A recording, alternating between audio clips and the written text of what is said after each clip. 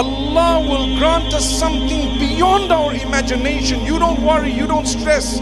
People ask me, wallahi, more and more are asking me, is my cat going to be in paradise with me? And I said, Allah will give you something way beyond your imagination. Let's go there. Because one of the traps of the devil is, while we are worried about what we're going to get there, we forget that we still have to get there. So rather than forgetting that I got to get there first, it's like someone saying, a guy actually asked me, you know, my girlfriend, will she be in Jannah with me? I said, are you going to get there in the first place, bro?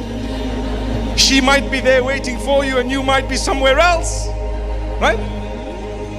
It's possible. This is why we say work hard towards achieving the pleasure of Allah. I said it many times this evening. Work hard towards achieving the mercy of Allah.